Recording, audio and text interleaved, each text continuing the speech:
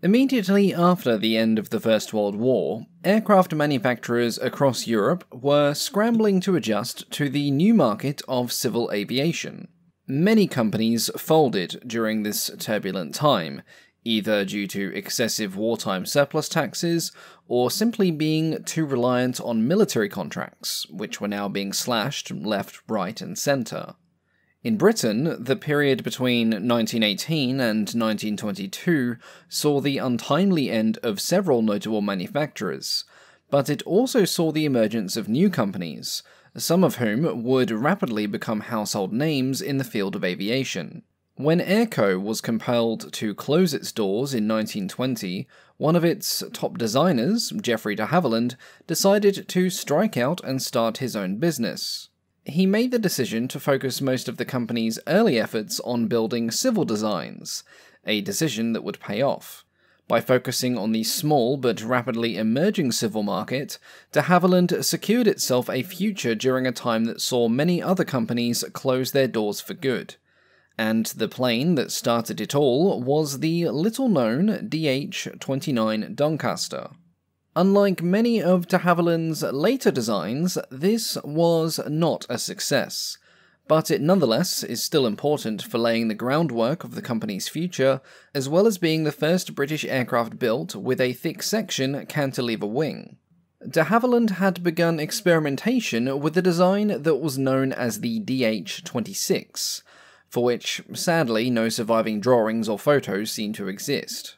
The emerging civil aircraft market was already proving to be a highly competitive field, and De Havilland was looking for something new that would give his designs a decided advantage. He knew that one of the biggest areas for improvement would be efficiency, as the cost per mile in both fuel and power was already a hugely influential factor, and so he decided to do away with the drag-inducing, wire-braced biplane design and to try a thick-profile monoplane instead.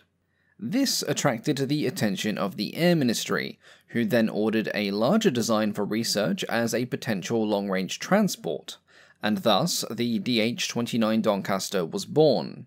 The Doncaster took some of its design features from the DH-18, which was the last aircraft designed by De Havilland during his time with Airco, and the two aircraft would share the same shock absorbers, cooling system, and fuselage structure. Like on the DH-18, the Doncaster's structure was primarily built from wood. The fuselage was built around spruce longerons, and to keep the main cabin free from obstructions, a series of cross struts was employed. This not only kept the cabin space free of internal bracing, but also served as a suitable mounting point for the undercarriage. Aside from also having an identical engine, the 450 horsepower Napier Lion, this is where the similarities end with the DH-18.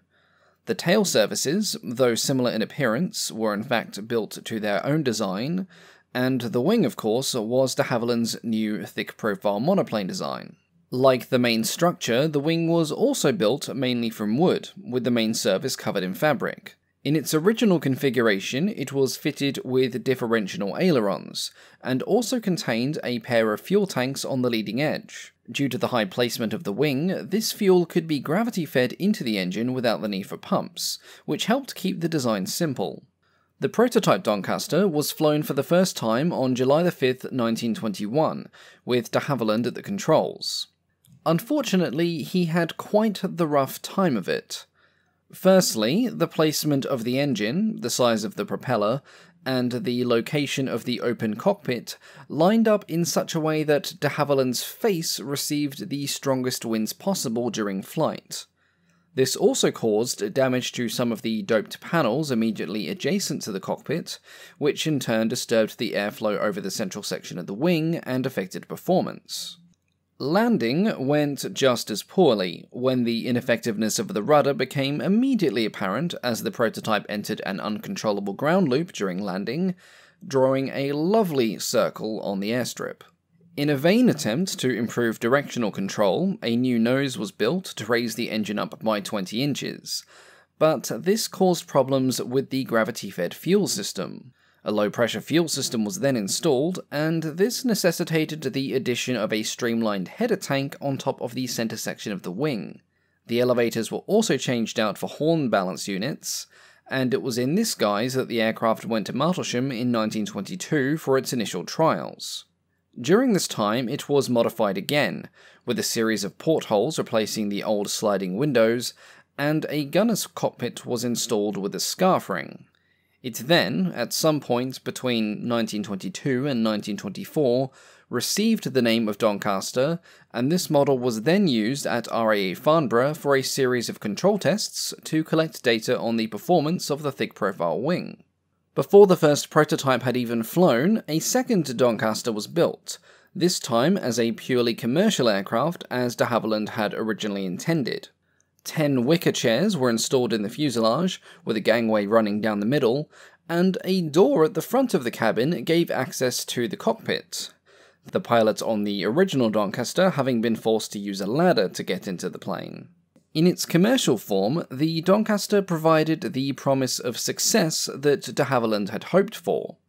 Even though it was powered by the same engine as the DH-18 biplane, it could carry a heavier load over a longer distance whilst using less fuel. Further modifications then raised the Doncaster's passenger capacity to 12, which may not sound like much today, but for a single-engine aircraft in 1922, this was a solid achievement. Unfortunately, the Doncaster was to be a victim of its own design. Though it had attracted interest from several companies, other control problems had come to light which were not fully understood at the time concerning the new wing, and addressing them would also take time. It was also still plagued with the habit of wanting to ground loop during landing. Though modifications could no doubt have been made to improve things, the need for new aircraft in the civil industry was so urgent that several companies placed orders with De Havilland for the DH-34 instead, which was essentially a biplane that took the best features of the Doncaster into a more stable package. In consequence of this, the Doncaster's chance of civil service was gone. Its only recorded public appearance was at the Imperial Air Conference in February of 1922, where it featured as a purely static exhibit, and in the following November it joined the first prototype at Martlesham Heath. Here they both went through a considerable program of test flights, and these made a considerable contribution to the understanding of the behaviour of thick-section cantilever wings. That being said, the Doncaster had shown De Havilland that further development work on monoplane designs was needed before they became a viable commercial option, and monoplane De Havillands would not take to the skies again until the latter years of the 1920s. The Doncaster's direct successor, the DH-34, enjoyed a little more success. The prototype flew for the first time in March of 1922, and, as a testament to the urgent need for transports, it was entered into passenger service just over a week later. The first plane was quickly followed by an order for 7 more, and carrying up to 10 passengers, the DH-34s were used heavily on the cross-channel air routes, with the fleet completing more than 8,000 hours in their first 9 months of operations. They made a striking impression, and claimed several records in the civil industry, including being the first civil transport to complete multiple channel crossings in a single day. By June of 1922, DH-34s were completing 5 of these trips in a single day, and they were now also flying services between England and Germany. When Imperial Airways was formed in 1924, it inherited 7 DH-34s from former operators and kept them in regular service. Their time in this role was brief, as they were replaced with multi-engine aircraft in the spring of 1926, but their exceptional reliability and longevity, with one model logging over 130,000 miles, helped De Havilland to establish an early and excellent reputation in the industry, one that would secure its future throughout the rest of the 1930s and the 1940s.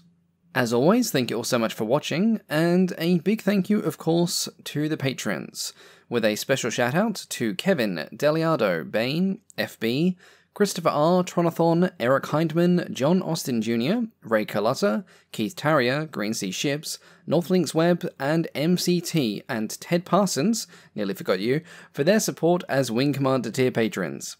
Thank you all so much, and I'll catch you all next time. Goodbye.